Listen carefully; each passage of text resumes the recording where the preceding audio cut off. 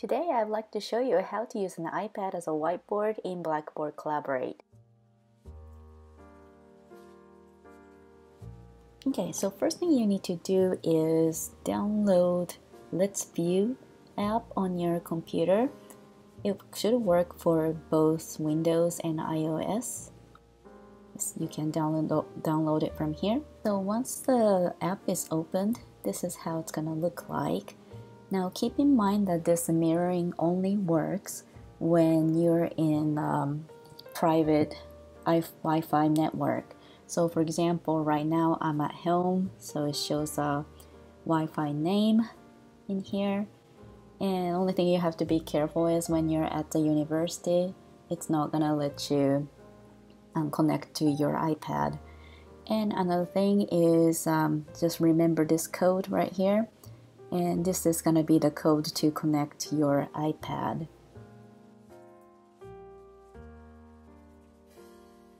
Okay, now I have a screenshot of my iPad in here.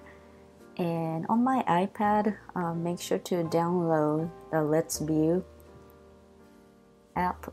And then once your app is open, it's going to look like that. You need to type in 010C, the code.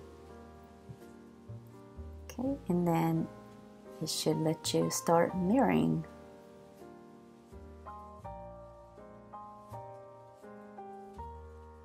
Now I have downloaded this app in both my computer and my iPad.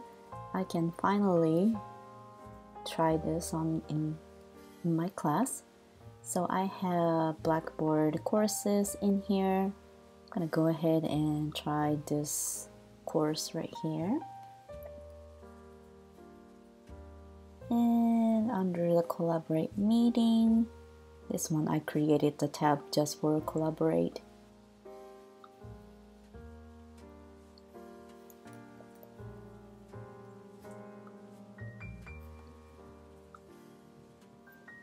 Okay, so let's go ahead and try this room right here. I'm gonna go ahead and join this session.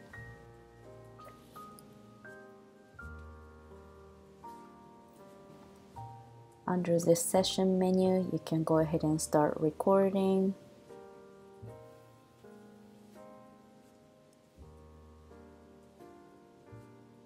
Then to make sure to share the audio and share the video as well if you like. Now to share the screen with your students, you can always choose this share content icon. Click that. And there are built-in share blank whiteboard built-in on your Blackboard, but this one, it is good most of the time, but eraser here is a little bit hard to use. So I do recommend you to use your iPad as a whiteboard instead. So to do so, you just need to click Share Application and Screen, and here you have options. You could just select the application you're going to share.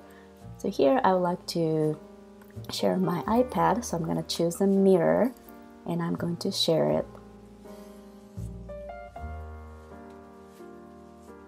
This is what students are going to see on their Collaborate.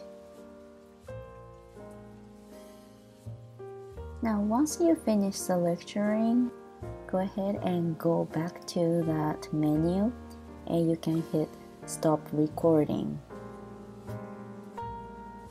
And when you're done, you can just get out of there.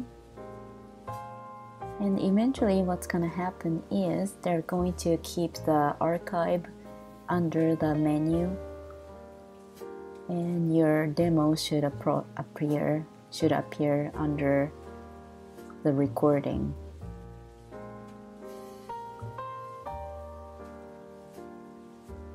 And once you open the recording, you can watch this.